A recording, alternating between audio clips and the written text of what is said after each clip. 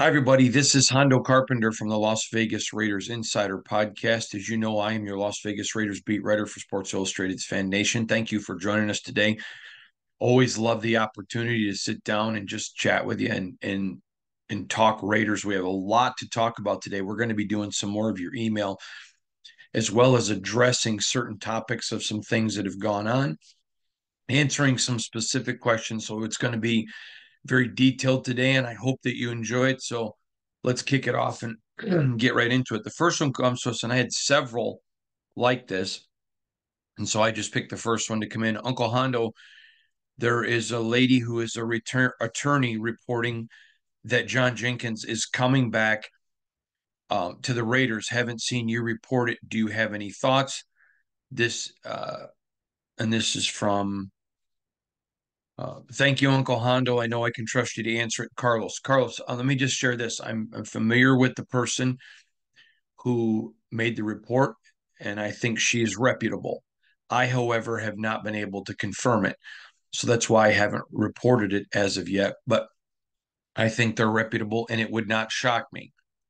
That's a guy that I think that they wanted back, but I just haven't been able to confirm the report, so I haven't reported it. And it was a Saturday night, so there you go. Next one comes in from Zach. Zach says, Hondo, I have a question for you. When Tyree Wilson and Will Anderson were coming out in the draft, you said the consensus was that Will Anderson had the better immediate upside, but Tyree had um, the longer term upside. Is that still the case? How do you think it's going? And again, this comes from Zach S. Zach, great question. That's absolutely the truth. Will Anderson had the immediate, impact. That's why you remember if you go back and look, and this is what I love about the digital age, is everything is out there and it stays out there. I talked about I really like Tyree, but because of the injury, you knew he was a year away from even being himself, and that Will Anderson had the more immediate impact. So if I had had a pick, I would have picked Will. But if I didn't have a choice, because I thought Will would go off the board, I would have taken Tyree. So yeah, totally, that's nothing's changed. It's completely accurate. And I can tell you, Tyree is very close to 100% now, which they expected a full year for recovery. Now he's got to, get all of that body, where it needs to be. But he's been doing great. He's working hard. That's of the last report I had, which was a few weeks ago. That was Super Bowl week.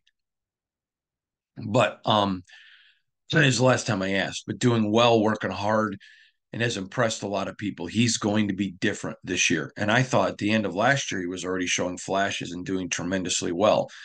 But that's where it sits right now. Okay, the next one comes to us and says, Hondo, are we to believe, because the Raiders have yet to trade up for a high pick, that that's something that's out of the question? I'd love to hear some thoughts on this. This is some Y Thomas, Y period Thomas. Y is the initial name. Why Thomas? Why, first of all, um, I wouldn't assume anything. In the NFL, you know what that happens when you assume, you make an ass of you and me. I have said to you multiple times, and I reiterate it, that if you're not going up to one, then you wait and make a draft decision on draft night after somebody drops. But if you're not going up to one, there are so many moving parts in this draft, especially, that you don't um, go anywhere else. Now, if there are three guys that you like equally, then you can go to three, but we know two is not available, and I'm hearing three is not it either. So, and there was a time they could have traded for one. That's not, I don't believe, out there anymore. Three, one is no longer available, is what I was told this morning. So that's where you stand. The three first picks are going to go quarterbacks. So if you like four quarterbacks and you can trade to four, whatever. But that's kind of how the whole thing is kind of parlaying out. And again, I think we're going to see picks in the first 12 that don't have first 12 grades, it's going to force even more talent down the Raiders' throat. I mean, it's a great spot for the Raiders to be in. Raiders are in a super, super good spot. Um, Next one comes in, and I found this one to be funny. I liked it, and it was funny. Uncle Hondo, love reading all your articles and watching the podcast, but I have a question about the draft. Your last mock draft was sensational, and I loved it. I loved getting the offensive lineman from Penn State.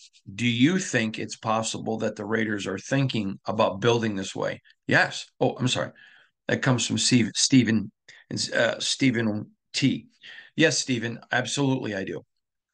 And that's why I said it, because that's what they've talked about, is that mentality of how you build a team. And so 100%, 100%. Now,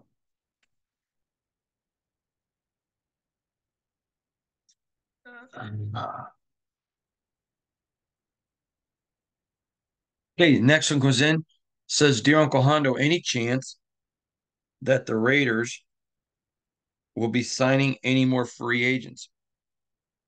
And that comes to us from Ann, and Ann's last name is C. Ann C.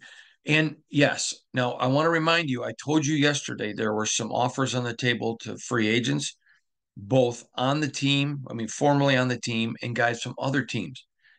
That still stands. And as those players check out the market and they weigh, where do I want to live? Maybe they're already here and they say, I'd like to stay there. I very much like Antonio. I know that played huge into Adam Butler, who loves Patrick Graham, loves Antonio.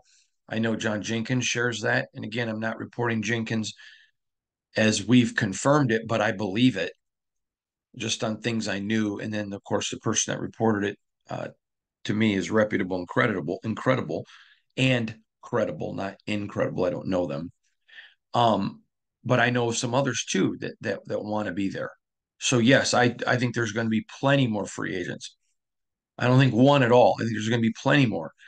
But again, you have to, if you do free agency right, then you're getting guys at your price. You're getting guys at what you feel like. And if you make, so let's go to Adam Butler. Okay, the Raiders made him. Remember, I told you they're going to be frugal, but not cheap. If you're worth 10, they'll offer 10, not 10.5. Here's where this goes. They knew what they thought Adam Butler's value was, and they didn't try to lowball him. They made him the offer. Okay. He goes out and looks, sees other teams are interested, and there was definitely an interest in him. And what I was told was that only one team offered more, but it wasn't enough that made uprooting your family and being gone when he wanted to play for AP, wanted to play for Patrick Graham. And there were other offers, but that wasn't at the same amount of the Raiders, that the Raiders priced it right. This is where he wanted to be, loved the franchise, loved the coaches, loved the direction. Says, I want to stay. So that's exactly where the process is right now. And I will tell you, same thing with Christian Wilkins. They made him his offer at what they thought his value was, and he took it. He took it. Um, I really like this question, by the way. This question comes in and says, Hondo, I love the John Jenkins hiring. Think it's super good. What part of his story isn't being talked about? Why do you think the Dolphins, as good as he is, did not resign him? That comes from Pat N. Pat N. This is a great one, Pat. So the Dolphins threw a ton of money at him last offseason, and he bet on himself. He bet on himself. And so they wanted him desperately, and it paid off. He got the money from the Raiders. That's the kind of guy you want. You want a guy that just bets on himself. Okay, I'm willing to play out the last year of my deal because I know at the level I'm going to play. I always laugh at guys. Well, I'm not going to play the last year of my deal. Why? Okay, let's go back to Josh McDaniels. I mean, Josh Jacobs. Josh Jacobs I said I didn't think the Raiders should execute the fifth year option, and they didn't. I supported that. So in his fourth year, he was stunning. So they franchise him. And last year, he was injured a lot and didn't play at the level he needed to play. I like guys who bet on themselves and then produce. I love that. And I think that that's kind of the part of the Wilkins story that maybe a lot of fans have not realized or been reticent of, is that he bet on himself. Now, this next email I find very, very funny. And I'm going to share this with you, just kind of let you behind the curtain.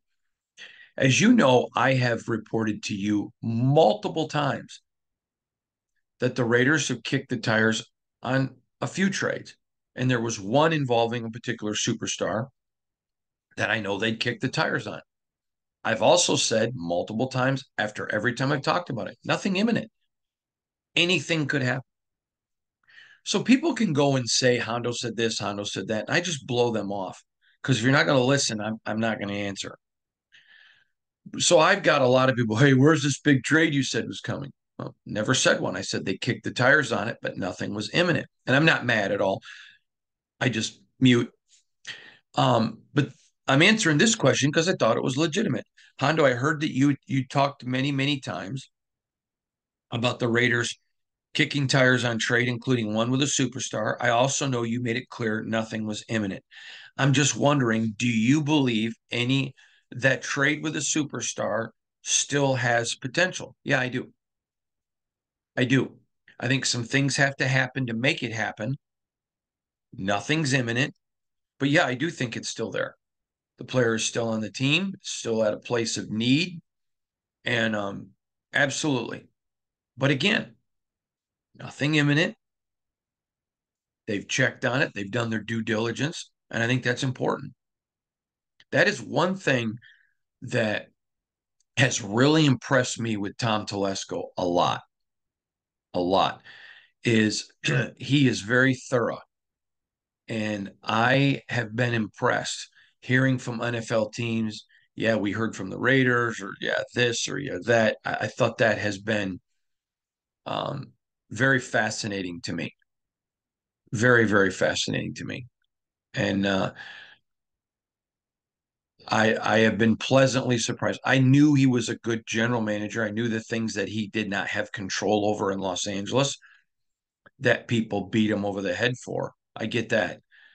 Um, but I also have been very, very impressed with how thorough he is. Next one, I found this one to be really, really interesting. That's why I picked it. And I'll just read it to you.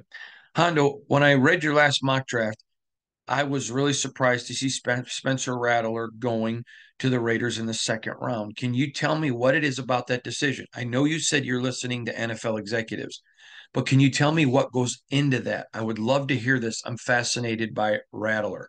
I think he has the upside to be great and a downside to be terrible. But with that much upside, I like him in the second round. And that comes to us from John H. And John H. lives in Miami, Oklahoma. John, thanks. Yeah, so the Raiders have done a lot of due diligence on Spencer Rattler. Now, they have on several of them. In the mock draft that I did last week, Michael Penix wasn't available in the second round of the Raiders. Now, many of you have heard me say what I'm about to say, but I'm going to reiterate it again. If Michael Penix didn't have the injury history that he does, he would be a first rounder. But the problem is good drafting teams understand I can't take risks in the first round. I mean, every pick in the first round is a risk, but you have to mitigate risk as much as possible in the first round because the pick is too valuable, far too valuable. Now, if he had had an injury history at, let's say, 3 knee surgeries, but it was all the same knee, it is very viable that maybe the first surgeon didn't clean it up enough, so he had to go in and get a second. And then because of a second surgery, there had to go back and do a third to clean up scar tissue.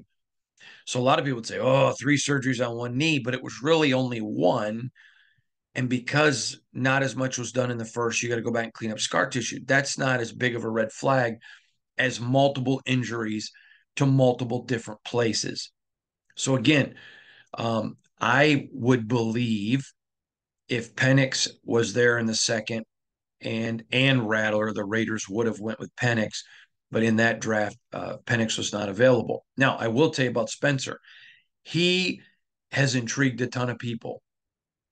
He goes to Oklahoma, and then the Oklahoma coaches make some what I have been told were promises to Caleb Williams. He leaves and he goes to South Carolina and does very, very well. Um, but what I was told really impressed people was in the interviews at the combine, um, Spencer um, was very complimentary to his coaching staff at Oklahoma. He said not one ill word about Caleb Williams, and it really impressed people the teammate that he was. And these are guys that, I mean, Lincoln went on to USC, Caleb went on to USC, but no bitterness, no anger, just about what he's doing in the NFL, et cetera, et cetera, et cetera. So I thought that was um, Spencer's play impressed people, but his interviews did even more. Spencer's a guy that, like Penix, two salt of the earth, good people. Either one, I think this franchise would be better for having on the roster. So yeah, I like both of those guys, and thank you for asking about that. Then we come to um, this one, Hondo. My name is Rhonda. I live in California. Excuse me.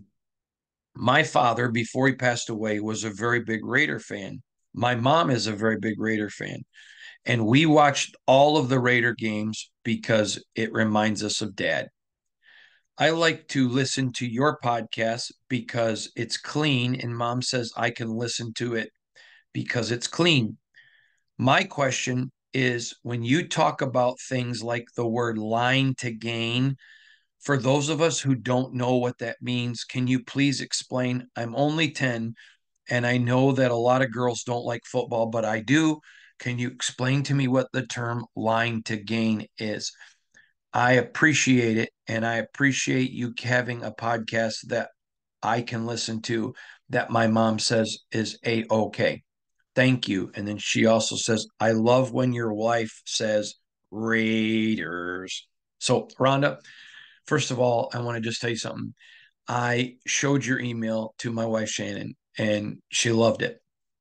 And so um, I want you to know that Shannon's going to send you a gift package and she's going to send you some Raider clothes for girls that you're going to love, the ones that she likes to wear. So I thought that was really cool of Shannon. But also, there's a special gift in an envelope in the package. Now, your mama knows what it is, but I want you to know that Shannon and I are looking forward to meeting you. And you'll know what I mean when it gets to the envelope. And we look forward to meeting you and saying hi to you. So thank you so much, Rhonda, for answering. I want to have a podcast that everybody can listen to, that everyone feels like I can go and get something from. So thank you, Rhonda, and tell your mama thank you. And I am sure that your father is so incredibly proud of you. And thank you for sharing some of those memories about your dad. That made me so happy. Being a dad is great. And Rhonda, I'm going to tell you, I bet your dad, if you would have asked him when he was alive, Dad, what are you most proud of? I bet he would have told you being your mama's husband and your dad. Any guy, Rhonda, would be thrilled for you to be their daddy. And so you need to remember that he loved you very, very, very much. And he's proud of his little girl. And you picked a good team to be a fan of. There are a lot of really good Raider people, a lot of wonderful Raider people. And when you get your package, which will probably be there Tuesday, and you read the letter from Miss Shannon and you look at what's in the envelope, she's going to introduce you to some of them. Okay.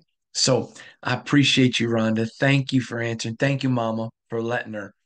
And Rhonda, I want you to know you're going to be in our prayers, and we're grateful for you. Don't you ever let Daddy's memory die. You keep him up here in your mind all the time. We're coming up on 10 years ago that my dad died,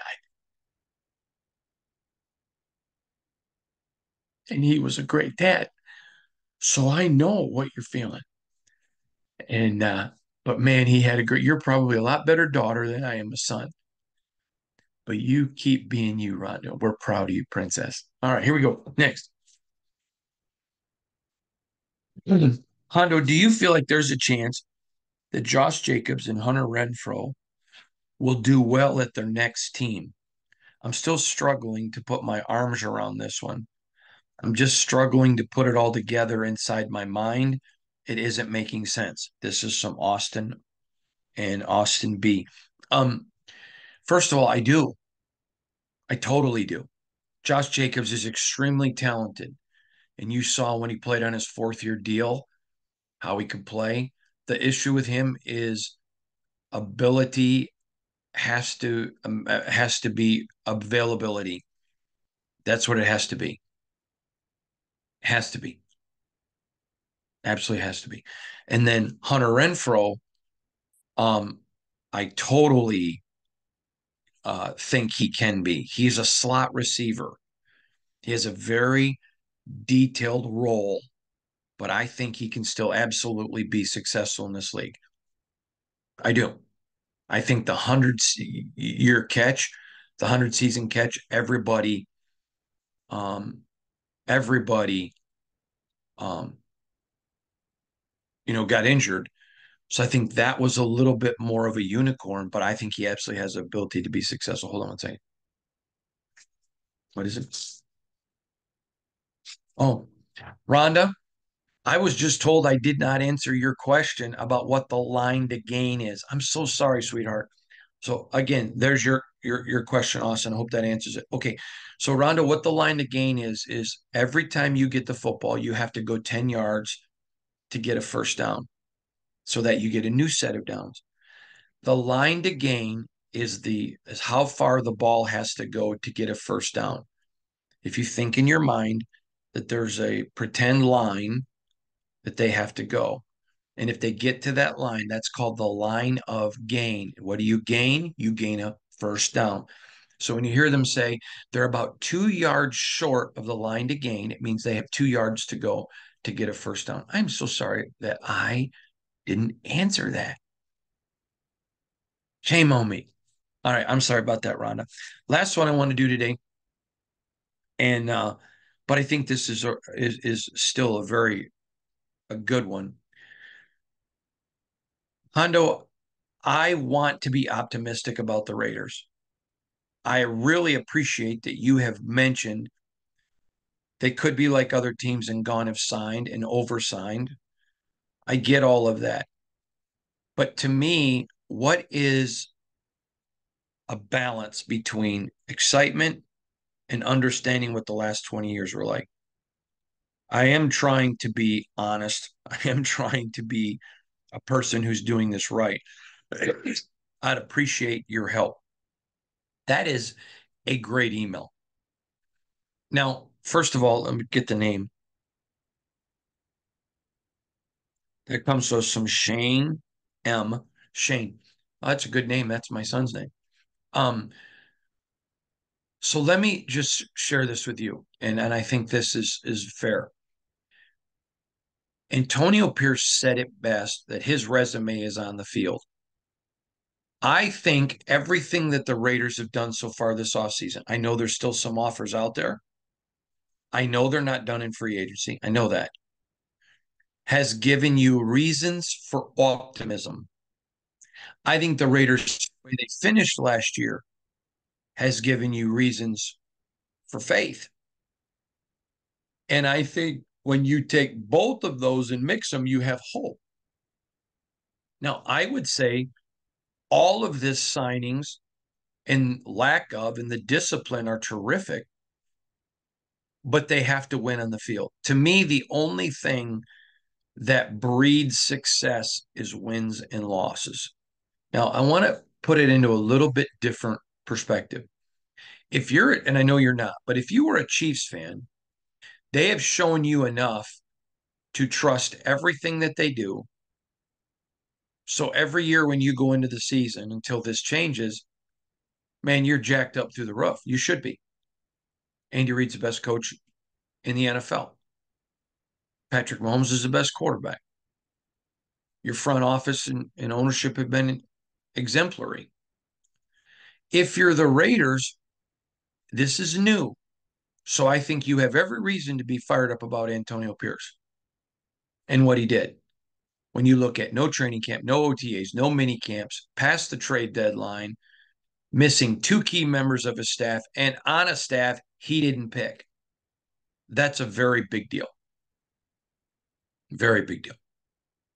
Very, very big deal. And then if you look at Tom Telesco, he has shown some things that prior to Dave Ziegler, the Raiders didn't do. That should be encouraging to you. But I would say to you as a Raider fan, until they get to a place of consistency, and let's be honest, this is my fifth season. The biggest thing consistently about the Raiders have been a lack of consistency. So until they demonstrate consistency, then I think you have a right to be skeptical. I don't think I mean, you have a right to be whatever you want. But then I think, being, hey, this is great. I'm enjoying it. I'm liking it. I want to see it on the field. That to me, that's totally germane. So I like that one. Got a couple more I'm going to do it since I looked at the time. We're okay on the time. Just two more I want to do. This one comes to us, and this is from Matthew. And Matthew lives in Brooklyn, New York. Hondo, recently heard you out here um, on television talking about Carmen Brasillo and addressing some thoughts on him. Very excited about Carmen being here. Also, want to tell you, I'm a big Raider fan. I've never lived outside of New York, but Al Davis was from here. So my two favorite teams have always been the Giants and the Raiders. I did not know about you till I heard you out here talking. Now I've gone back and listened to a bunch of podcasts. Really like your work. Thanks for everything you do. Quick question. Do you believe Antonio Pierce would have been a Giant had the Raiders not given him the head coaching job? Yes. Yep. 100% believe that. And have reason to believe that, by the way. I mean, shame on the Giants that he's the coach of the Raiders. He should have been the Giants coach. Now I'm glad because I get to cover him and I like him and I have a great relationship with him. But Antonio Pierce is a quintessential, um, you look up Raider and I mean Giant in the dictionary, you're going to see him. But he played for the Giants. He is a Raider, and there is a difference. So, yeah, thank you for that. I appreciate hearing from you, Matthew. And then the last one comes to us, Hondo. I'm really ticked off, and you may be the only one, Uncle Hondo, who can take me off the ledge. That's a high responsibility. Fields goes to Pittsburgh. Why didn't this deal get done here? Well, they had Gardner Minshew. And I think that there was still some potential interest, but when you look at Justin, when you look at him, he's got the fourth year left, and then would have to pick up the fifth year option. You've got Gardner with a very manageable contract. They can move on from him after year one. I believe that the Bears could have gotten uh, at least what they got and probably more had they done the deal earlier. But that's why. And that makes sense to me. So there you go. All right. There are all of you, not all, but there's a bunch of your emails from today. I hope that you all appreciated that and enjoyed that. Again, we can't, I'm taping this very early in the morning. Can't confirm John Jenkins yet, but it did come from a very reputable source. So I believe it. And, but there are other offers out there. And so it wouldn't surprise me if the Raiders sign a couple people today. Wouldn't surprise me if they didn't come to terms and some things play out. But either way, things are going along, obviously not as fast as fans want because they want unlimited money and multiple signings. And I understand that, but it is coming along from a very disciplined and place. Please remember to follow me on Instagram at Hondo SR, on X, formerly known as Twitter, at Hondo Carpenter. We appreciate all of you guys, and I'm grateful for you. Have a wonderful day. God bless you.